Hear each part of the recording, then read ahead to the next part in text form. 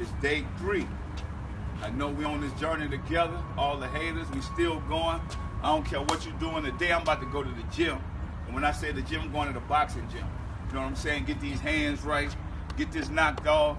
If you with me, take this 90-day challenge. This day 3 right now. This for the haters. Oh yeah, I'm gonna see y'all in the gym. Go as hard as you go. And I heard him talking about what I had on yesterday. I wear whatever.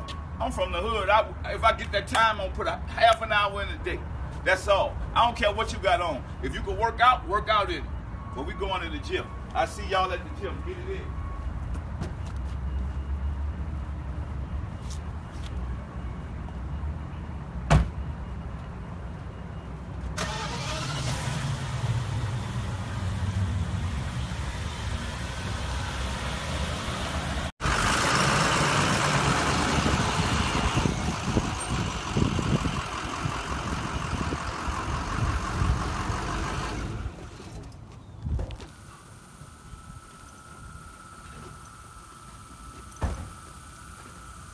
What's up, y'all? It's day 4, and it's all about thinking big, getting in shape, getting right. I want to thank all my fans. I've been seeing the comments that people want to get together and talk business. It's not just about music with me. You see, I got real estate. It's about real estate property. It's about making the right investments.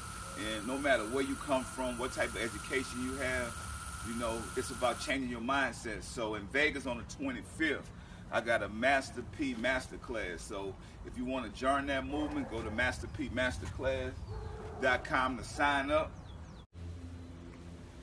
What's up, y'all? It's day 5 of the 90-day challenge. If you think I'm trying to get back into the NBA, then you wrong. If I do this time, it's going to be a coach. That was my younger day. I'm just trying to get myself in the best shape and the best health that I could be. And I hope everybody that follows this movement feel the same way. If you got any enemy or any haters out there, the Bible said God will make your enemies your footstool. So you don't have to do or worry about nothing. When you get up in the morning, be the best you. You do right, you're going to be all right. Let's get in shape.